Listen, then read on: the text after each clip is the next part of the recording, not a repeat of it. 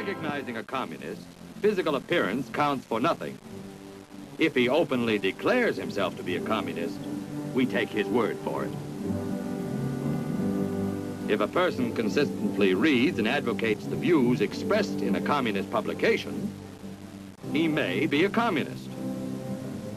If a person supports organizations which reflect communist teachings, or organizations labeled communist by the Department of Justice, she may be a communist.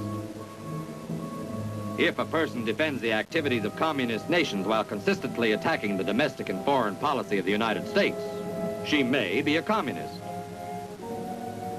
If a person does all these things over a period of time, he must be a communist.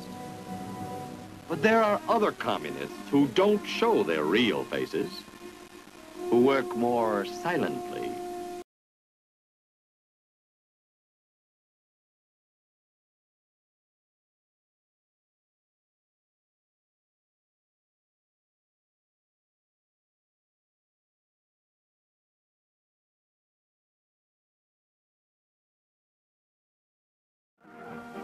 May Day brings a wave of anti-communist sentiment as 100,000 march down New York's Fifth Avenue in a loyalty parade.